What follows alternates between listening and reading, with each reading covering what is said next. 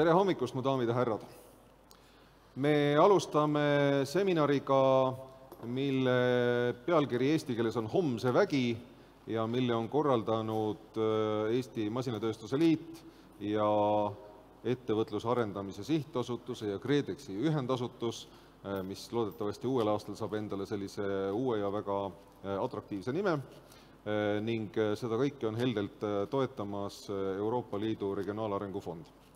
See pealkiri Homse vägi ehk Power of Tomorrow siis kajastab meie veendumust, et need teemad, mis meil on siin täna jutuks, siin on siis meretööstus, siin on vesinikutehnoloogia ja on ka avamere tuulepargid, et need kombinatsioonis siis töötleva tööstusega võiksid olla see homse vägi, mis Eesti tööstuse lennutab järjest kõrgemale orbiidile. Aga nüüd ma lähen üle inglise keelele, sellepärast, et meie seminar on selline rahvusvaheline äri ja siis saame enamuse päevast loodetavasti inglise keeles hakkama. Aga ma ütlen siia ette ka seda, et kui on vähegi näiteks küsimusi teil, kui on teil vähegi mingisuguseid kommentaare, siis Eesti inimesed saavad seda igati ka eesti keeles teha, saame hakkama. So, now I switch to English. My name is Eero Raun and I'm representing currently Federation of Estonian engineering industry, and I'm also entrepreneur in the field of trade promotion and export management. So it's a pleasure to welcome you here and to start with this seminar, which we have prepared already for a long time, and which has the title Power of Tomorrow, reflecting our belief that these topics which we have today will be a real power for tomorrow's Estonian industry. Perhaps for a very beginning I will show some slides. If we talk about the relations, trade relations between Estonia and Netherlands, then definitely we have a long perspective behind us, because these were Hanseatic times when both Estonian and also Dutch cities were tied to Hanseatic League, and therefore it is a short detail from 15th century that there was a chapel called Roslin Chapel built in Edinburgh, close to Edinburgh, and Father Hay, who wrote in 1700 about the history of this chapel and also about the history of Sinclair family, he wrote that these wooden roof and carvings for the chapel actually came from the Eastland, which meant Baltics and most of all Estonia. So wood for this chapel was brought from Estonia via Netherlands and then to Edinburgh. This chapel definitely is pretty much well known, I guess, for all of us from Da Vinci's Code, which is the bestseller and film by Dan Brown.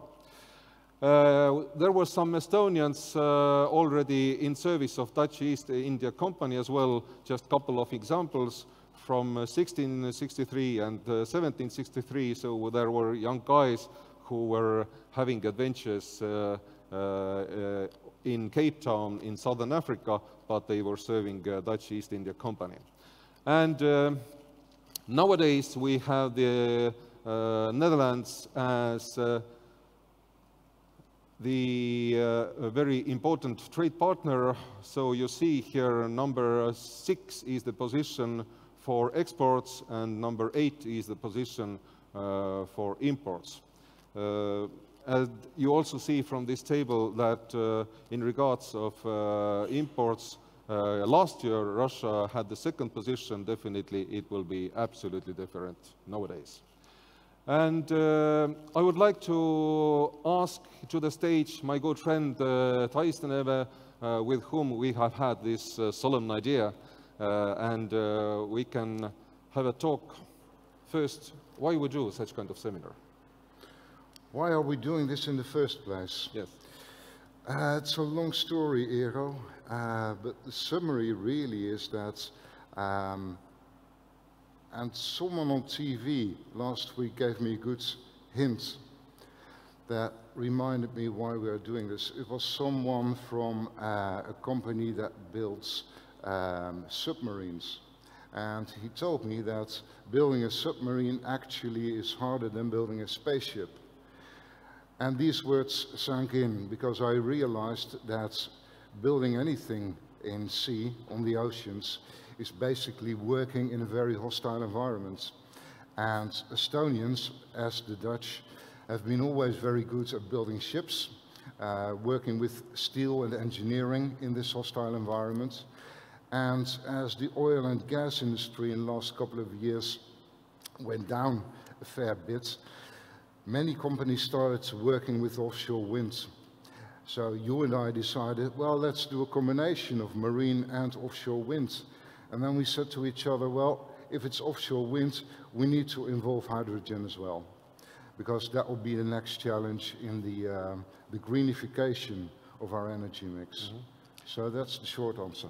Thijs is a trade commissioner in service of Enterprise Estonia in all 3 Benelux countries, and he has done for already many years really good work to help Estonian companies to export more and more to these countries. Thank you, Eero.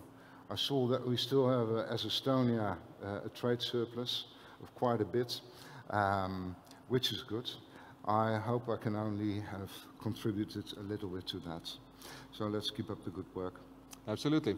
We will have this agenda today, and the agenda will lead us to the very solemn end before 4:30.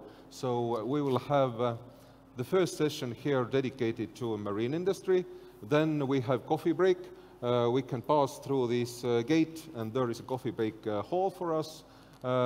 Second session will be dedicated already for the offshore wind, and Thijs will be the moderator for that.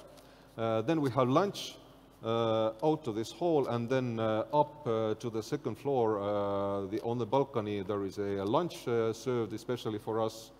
And after that, at 3 o'clock, we start with the third session, which is dedicated for the hydrogen energy, also moderated by Thijs.